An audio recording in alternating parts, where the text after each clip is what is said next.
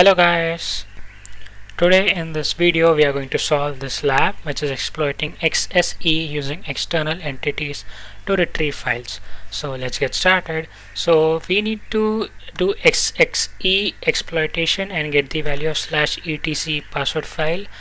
So here is the lab, and I hope your burp suite is open on the side, and when you just click any product right now, okay, just click on something like, let me check this product, and when I click on this check stock prices, like this button on check stocks, it tells the number of units which are there for these stocks. Okay, so they have already given us a hint that the check stock feature that pass XML input and it turns any unexpected values in the response. So let's take an advantage of it. So firstly, let's see what the request is like.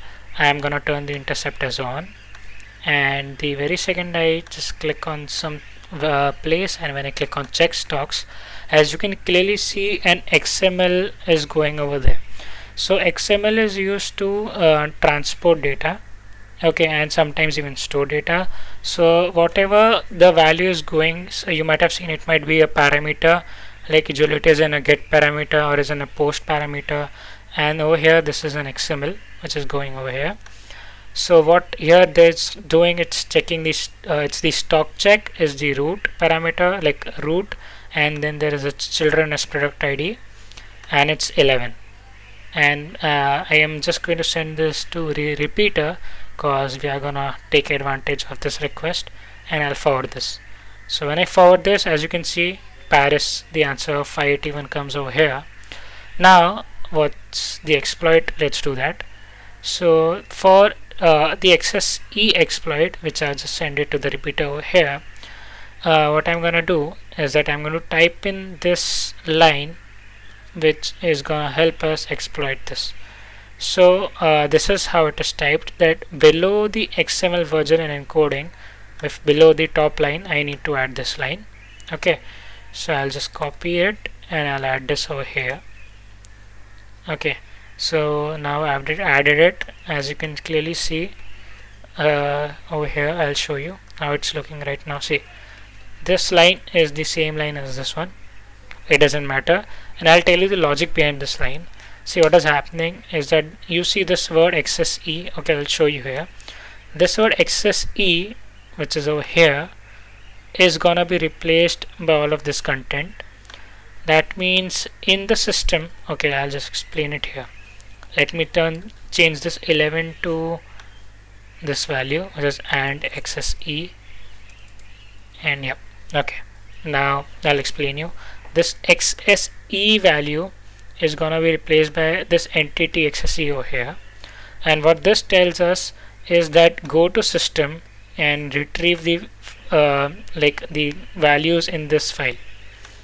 So this file contains some values which are gonna be in this XSE variable which we are passing over here. So I'll show you the results like without it and with it.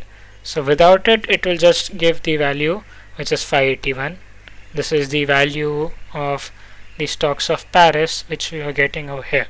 Okay, now I am going to do that injection, like we are just gonna copy all this again,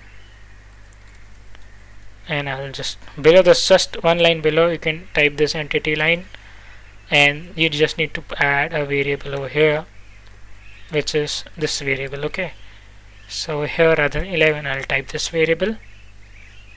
Okay, and I'll send this request.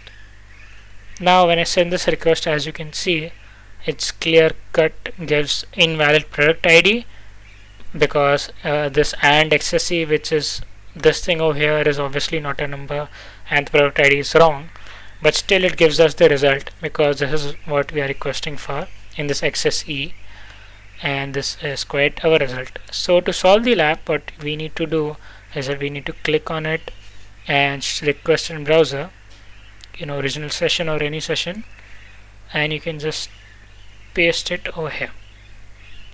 And once you paste it, you can just turn off the proxy now and see it will show JSON parse bad control character but it will give you this raw data in here. That is exactly what we want.